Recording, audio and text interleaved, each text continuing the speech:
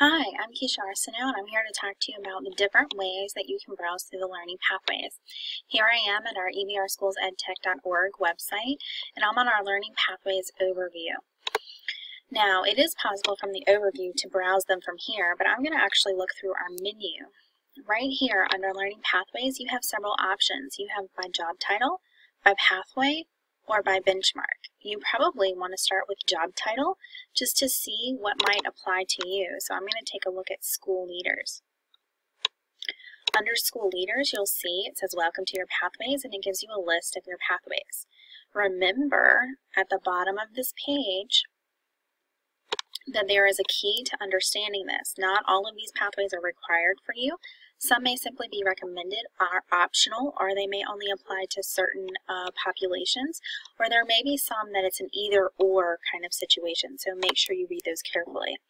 From this page, which was the career-focused one, because we're on school leaders, you can then choose to explore the pathway from here by clicking these individual buttons, or once you make the list of the pathways that apply to you, you can come back to the menu and then search by pathway and click to it this way.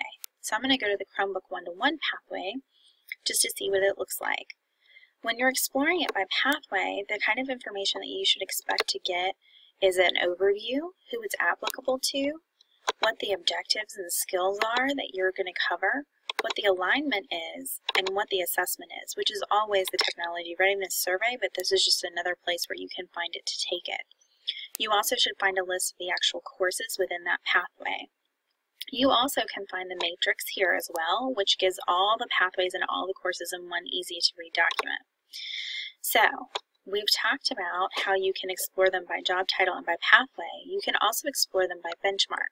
So once you've taken your technology readiness survey and you know which pathways apply to you, you may simply want to come to your benchmark. So if I scored mastery and I go to the mastery benchmark page, I should expect to find a short explanation of what it means to be mastery and what my goals should be, as well as my benchmark at a glance. So it's going to list all of the pathways, which may or may not apply to you, so make sure you know which ones apply to you. It's also going to list the overview courses, which are required for all, as well as the mastery courses, which will be recommended or required for you since you scored mastery. So I can go through this in one glance and kind of have an easy-to-read list of which ones apply to me. Just remember that this chart does not include the cohorts or the institutes or Google curriculum, that courses can be added or discontinued as needed, and that not all of these pathways necessarily apply to you. These are all of the pathways at your level. Which ones apply to you depends on what position you hold. So once again, there are several different ways of exploring the pathways. You can explore them by job title, by pathway, or by benchmark.